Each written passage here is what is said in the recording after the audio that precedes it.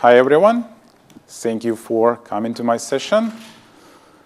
My name is Dmytro Kaidalov. I'm a research engineer at Input-Output, but also I have a very deep relationships with the Horizen project, which is lasting many years.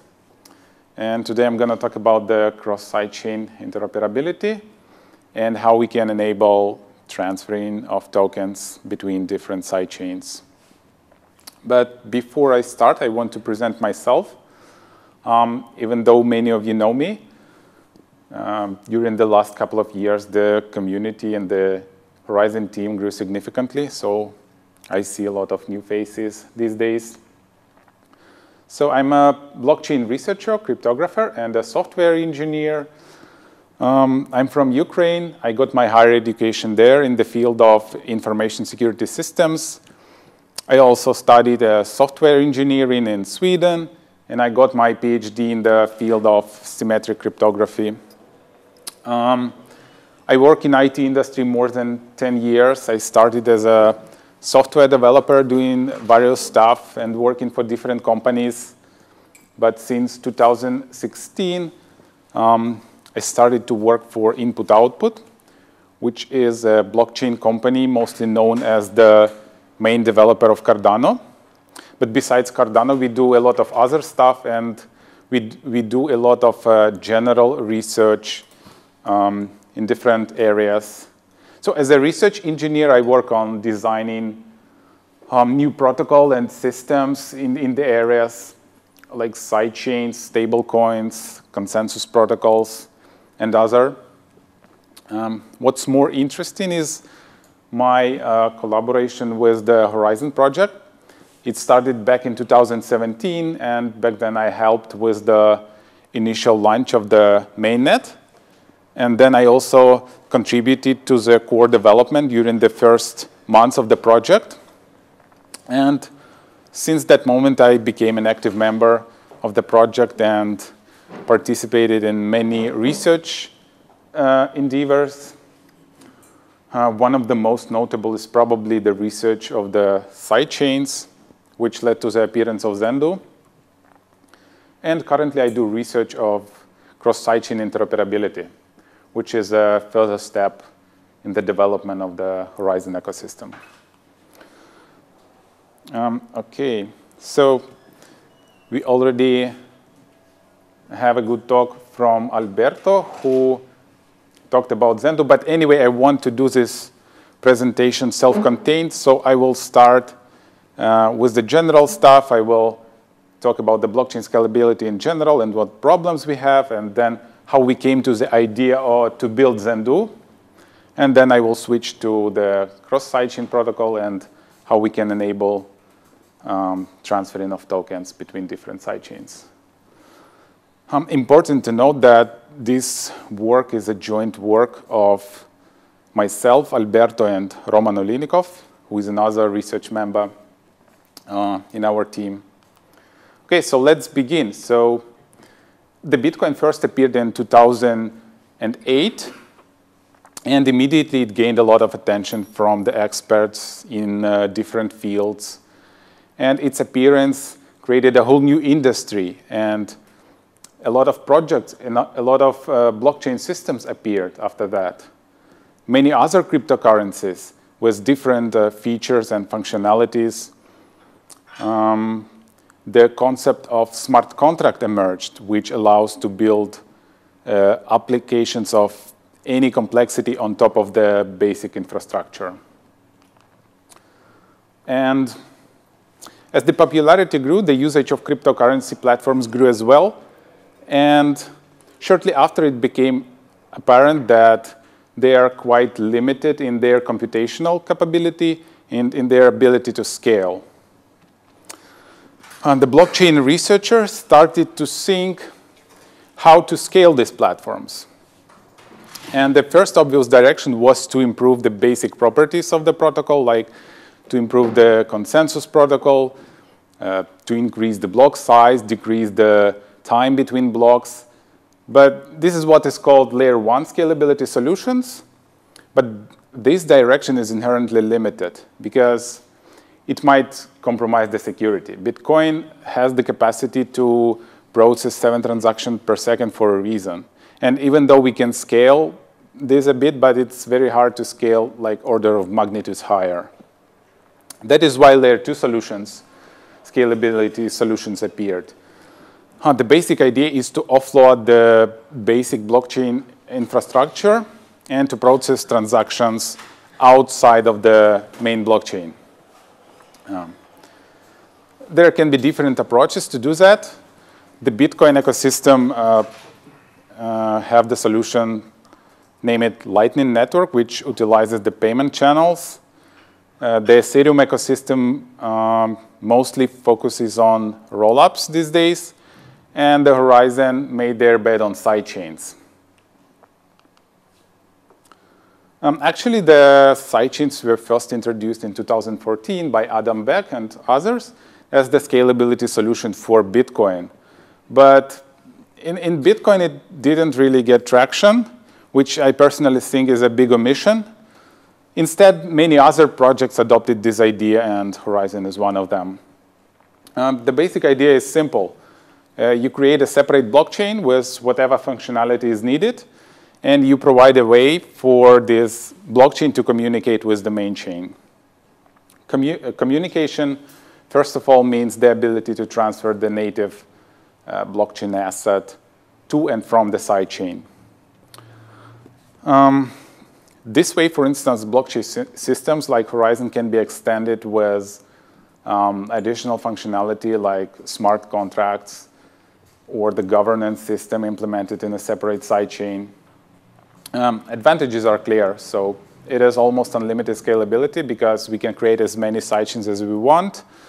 And it is a great flexibility because we can put almost any logic inside the sidechain that we want. And in Horizen, we started to research sidechains back in 2018. And there was several models until eventually we came to Zendoo in 2020. So what is Zendoo? Zendoo is a universal construction for Bitcoin-like blockchain systems that allows the creation and communication with sidechains of different types without knowing their internal structure. Zendoo considers a parent-child relationship with the main chain, which means that sidechains directly observe the main chain, while the main chain observes only the cryptographically authenticated certificates that come in from the sidechains. The certificate authentication and validations are achieved by using snarks, which enable constant side proof of almost arbitrary computations. The feature of the construction is that sidechains are allowed to define their own snarks, so that establishing their own rules to verify and validate certificates. And the fact that all snark proofs comply with the same verification interface allows a great universality because sidechains can use any protocols inside.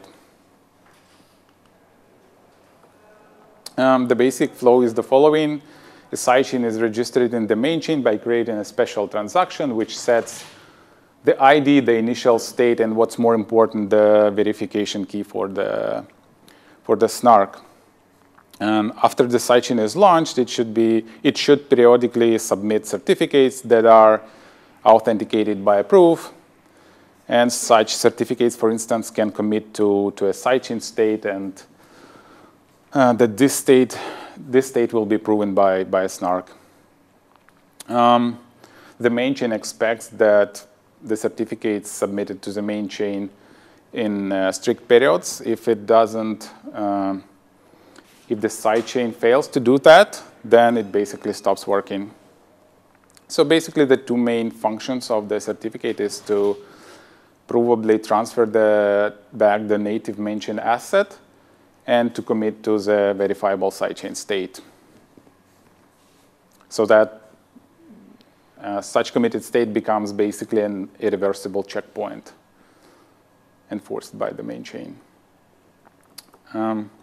Okay, but Zendoo only defines the communication between the main chain and a particular sidechain. Moreover, it mostly focuses on transferring the main chain native asset. A very needed feature was to allow sidechains to communicate among each other directly, because it will allow to create a new applications that utilize simultaneously different sidechain networks. And thus we came to the need to develop a protocol for cross-sidechain communication. But such a protocol cannot be part of the Zendoo because the basic concept is that Zendoo doesn't know anything about the internal logic of the sidechain. So that's why we need to develop a separate protocol on top of Zendoo. Okay. So the basic idea is that sidechains that want to interact must implement a certain specialized interface. And the interface defines an abstract mechanism for transferring messages from one sidechain to another. It should be implemented by sidechains using its customization capabilities. The main chain and Zendoo itself are not affected. Okay, so some sidechains may implement this interface, some may not. It's completely up to the internal sidechain logic to decide this. But like the basic cross-sidechain communication protocol, it only defines the method to transfer like abstract messages. And then on top of this, the sidechains have to define particular types of messages that they are going to exchange and processing rules for them. For instance, they might implement transferring of custom tokens based on the CSCP protocol. And yeah, so this will require to extend the basic protocol with the token transfer protocol. Okay, so now let's dive a little bit deeper into how exactly the cross-sidechain communication protocol works. So let's assume that we have two sidechains, A and B, and a user on the sidechain A wants to send a message to a user on the sidechain B. In this case, he has to create a special transaction and submit it to the sidechain A. And we assume that at the end of the withdrawal epoch, all the messages that were submitted to sidechain A, they are collected and put into the Merkle tree, and the root hash of this tree is inserted into the withdrawal certificate, which is eventually submitted to the main chain. Once the certificate confirmed in the main chain, it cannot be reverted, and that the sidechain state committed in this certificate can be considered as final, including the messages that are included in this certificate. So from that moment, the messages can be safely delivered to the sidechain B with the guarantee that, that they won't be canceled or disappear from the sidechain A. A receiver in the sidechain B has to observe the message on A directly, and he should create a special transaction where he inserts the message itself and the proof that this message was indeed included into the confirmed withdrawal certificate that was submitted to the main chain. Note that the protocol itself does not define how exactly transactions with messages are processed inside the sidechains and what side effects they incur. This is done intentionally to enable flexibility. Generally, it is assumed that if some sidechain state is committed to the main chain, it cannot be reverted. And the state that was committed to this certificate, we can trust it because it was verified by a snark proof. This is actually the main idea of Zendoo. Also, as you noted, a user on the receiving side has to redeem the message manually. At first sight, it might seem not efficient because the user has to directly observe the sending sidechain and to extract the message. But if we look deeper, we can see that it allows to achieve certain very good properties. And it solves a lot of scalability issues, because if we implement the receiving side in a way that all messages are synchronized automatically, it may be a problem. If we have too many messages, then the receiving sidechain may not have enough capacity to process them. So we kind of spread the load among different users, and every user pay his own cost for the message, for his own message. Okay, so now let's look what actually the message is in the CSCP protocol. First of all, it contains the identifiers of the sending sidechain and receiving sidechain as they were defined in the main chain. It contains also the message type. And it contains 3 abstract fields: sender ID, receiver ID, and payload hash. And the semantics of these 3 fields are not really defined by the CSCP protocol. They are further defined by the particular instantiation of this protocol. And the payload hash can include, this is the hash of some additional information about the message. For instance, if the message is used to transfer some token, the payload contained the information about the token, and the hash of this payload is included in the message. Okay, so one of the key things when considering blockchain interoperability is the ability to transfer assets among different chains. The main use cases are allowing to trade assets on different chains, enabling users to borrow assets on one chain and provide as a collateral some assets from another chain, or transferring ownership among different chains, and many others.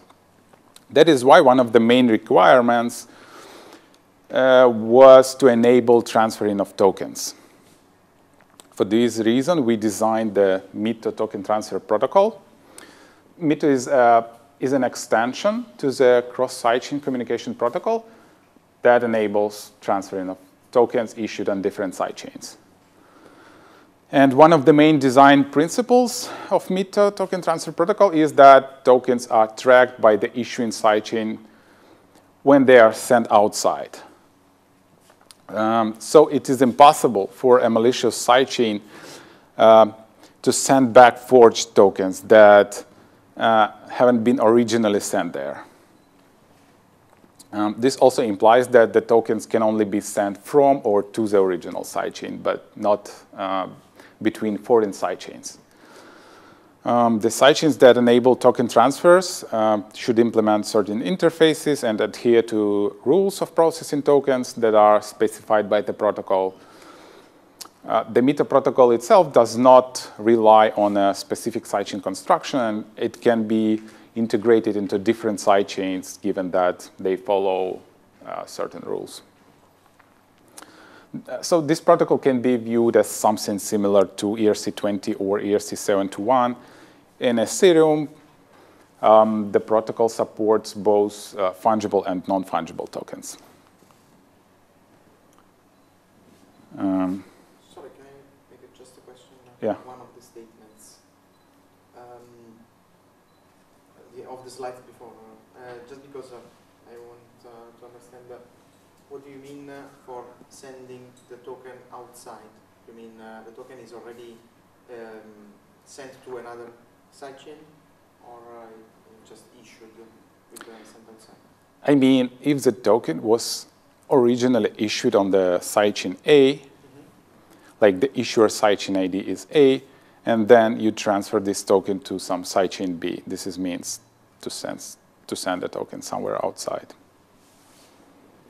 And, to track the token, how, maybe it's too technical, please tell me if it's not the place. How a token, sidechain A can track a token on the sidechain B? I will come to this in a few slides. Okay, so let's wait. Thank you so much. Sorry, the layout is a bit bad. Anyway, so the core of the Dmytro protocol is the concept of token instance. It is an entity that is used to represent token inside the sidechain. The protocol does not specify how exactly token instances are managed by the sidechain. It is only assumed that every sidechain holds token as token instances and follows certain rules when transferring them. So they can be combined in a tree, or they can be stored as a list, like UTXOs. It depends on particular sidechain. So a token instance contains a token name, which is a unique name that identifies a set of fungible or non-fungible tokens. And the fungibility flag defines whether the tokens specified by token name are fungible or not. And depending on this flag, the token instance structure contains either token ID or amount. If the token is non-fungible, token ID defines a unique identifier of a particular token in the set defined by token name. In this case, token instance represents a single token with a unique token ID. Amount, so if the token is fungible, amount represents an amount of fungible tokens that are held by the token instance. And the issuer sidechain ID is actually the sidechain that issued this token. This is related to your question about how the sidechain tracks who is the owner, who is the original owner of the token. And the owner public ID, the owner pub key is the public key of the owner of a particular token instance, and data hash is the hash of some additional data that may represent some information about the token. Okay, so as I said, the tokens can be fungible and non-fungible. Fungible token can be represented by many token instances that have the same token name, but different amounts. And a set of non-fungible tokens can also be represented by a set of token instances. But in this case, they are different by their token IDs. Every token instance have different token ID. The token instance structure basically resembles the concept of an output in the UTXO-based system.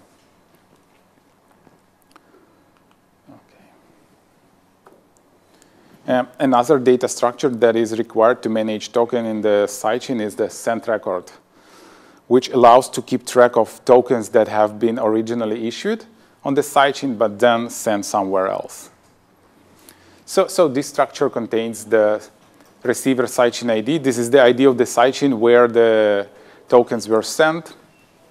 The token name is the name of the set of the tokens. Fungibility flag, again, it defines whether these tokens are fungible or not. And if the token is non-fungible, it contains the token ID. And if it is fungible, it contains the amount of tokens that have been sent to the receiver sidechain ID of this token type. So the basic idea is that we keep track of how many tokens we send to every sidechain. And this send record is maintained by the sidechain that originally issued the token. And this is how it can track where it sends the tokens. Sorry, Dmytro, is there a way to, so if you send a coin to another sidechain and the destination sidechain ceases, so it never this transaction that receives the coin is never synced? What happened? Do you have already envisioned the mechanism to retrieve this? We thought about this mechanism, and it is briefly described in the paper. Basically, we can utilize the mechanism of cease sidechain withdrawal to withdraw the token that stuck in this cease sidechain. This is the rough idea.